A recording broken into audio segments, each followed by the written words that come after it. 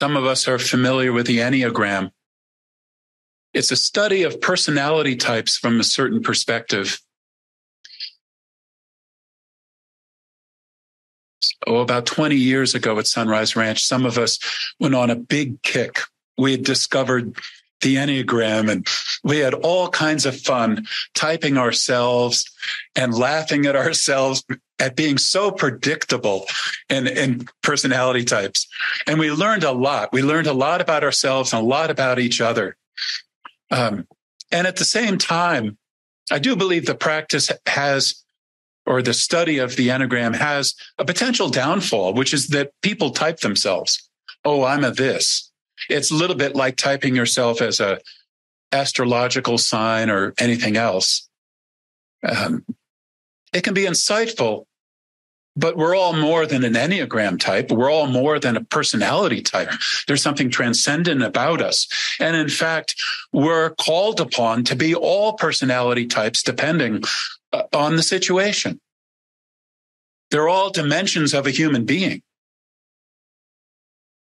There are two men who partnered together to bring a study of the Enneagram, and they were absolutely brilliant in what they did.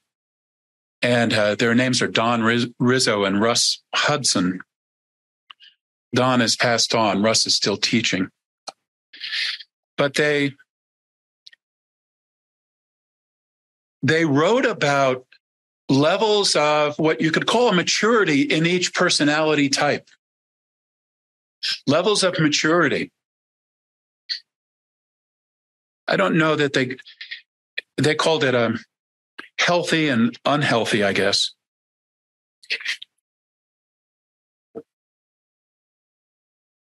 So here's one of the types. This is type 1, the reformer.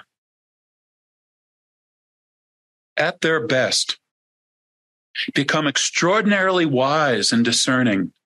By accepting what is, they become transcendentally realistic, knowing the best action to take in each moment. Humane, inspiring, and hopeful, the truth will be heard.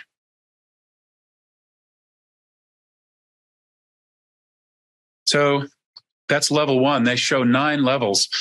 We had fun with this because if you read one of these, if you have a sense of where your tendencies are, and you read these descending levels of health, it goes to absolute rack and ruin.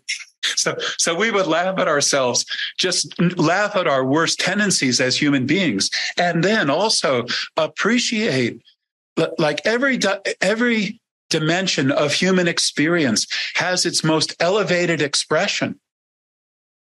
But the point is to live oriented in such a way that you are realizing the highest potential of the king that you are, or the highest potential of the queen that you are, not the lowest, unhealthiest, less mature, egoic expressions of that.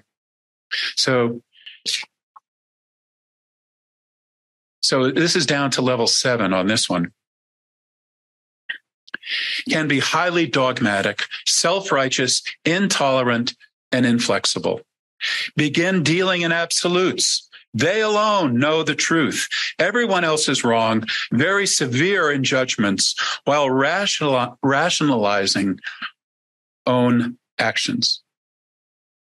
You can see where this tremendous sense of truth in the elevated expression of this personality type, this tremendous sense of what's true, there's a sense of righteousness, not self-righteousness, but righteousness, sense of divine order.